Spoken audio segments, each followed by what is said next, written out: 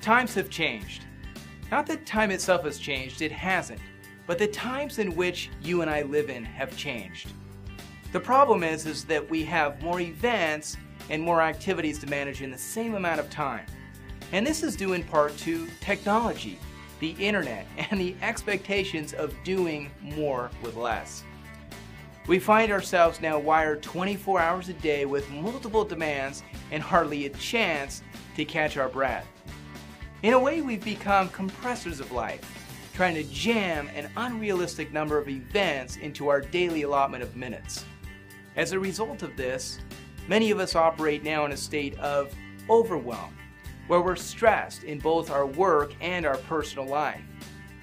Well, the reality is that we will always have too much to do. We're not going to have enough time to get everything that we want to get done.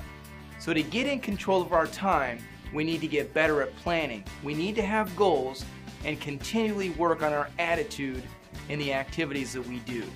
If we do this, we'll stress less, we'll have more time to do the things that are important to us. If you're tired of feeling overwhelmed, stressed, and constantly run out of time before you run out of things to do, then get excited with me because this could be the greatest time in your life. Now, whether your goal is simply to be more productive at work, have more time with your family, quit a habit, exercise, diet, or do something extraordinary like run your first marathon or compete in your first Ironman, well, the attack plan will help you get there. Will you join me in the attack? Or are you going to use that same excuse that everyone else on the planet uses? I need more time, but I just don't have the time to learn how to get it.